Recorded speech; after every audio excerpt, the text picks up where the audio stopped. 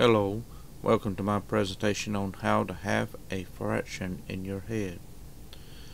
I came to realize the other day that when I was in a fast food restaurant, the need of people to learn some basics on fractions. A young man standing in line told me I should get a quarter pounder since it was larger than a 1/3. As I talked to this young man, I found out he had already graduated from the public school system. So today I'm going to show how a person can take any fraction and divide it by 2 in his head. First of all, I'm going to start with 3/4. The top number is known as a numerator and the bottom number is known as a denominator. The first step in dividing a fraction in half is to keep the numerator. So I'm going to copy it over here. Now I'm going to take the denominator and I'm going to double it. So I say 4 times 2, and you see here it equals 8, and I'm going to copy it up here. So this is 3/8. 3/8 is half of 3/4. It's that simple. Let's try a different fraction. This time let's go with 7/11. Just copy the 7 over.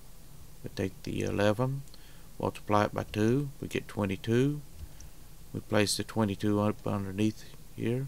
So now we have 7/22. This is half of 7/11. Let's try another fraction here, 15/16. So we take the 15, copy it over here, take the 16, multiply it by 2, we get 32, place the 32 here. So 15/32 is half of 15/16. Now let's try a different kind of fraction here. A fraction that has a whole number with it. 34/3/8. First of all, we need to take the 34 and divide it by 2. So 2 into 3 goes 1 time. Place a 2 here. Then we're going to say 3 subtract 2 equals 1. Now we're going to bring the 4 down. So 2 into 14 goes 7 times. So here's our answer, 17. So half of 34 is 17. Now we need to take the 3, copy the 3 over. We'll take the 8, multiply it by 2, we get 16. Place the 16 here. So half of 34/3/8 is 17/3/16.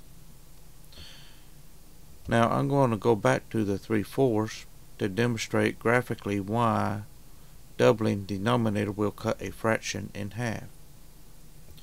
Here we have a pie graph representing fourths. You can see it's divided in 4 equal sections. Now let's assume that this white section here, this section had been removed, taken out, so we only left with 3 pieces here, and I colored each one individually to help demonstrate how dividing them in half. Now if I was to divide this one in half here, I would have 2 halves of this fourth, or one. Each one of these would represent an eighth. Let's go ahead and divide all of them, and you can see why they would be eighths. 1, 2, 3, 4, 5, 6, 7, 8.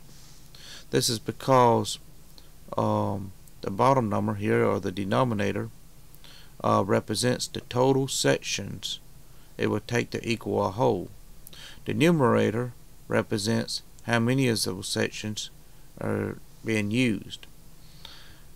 Now if I was to take 1, 2, and 3 eighths and separate it from the rest, you will see, remember the blue was 1/4 and the red was 1/4 and the green was 1/4.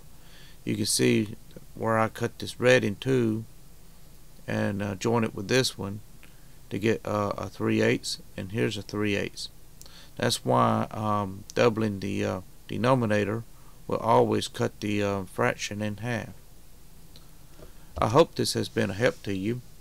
Thank you for watching.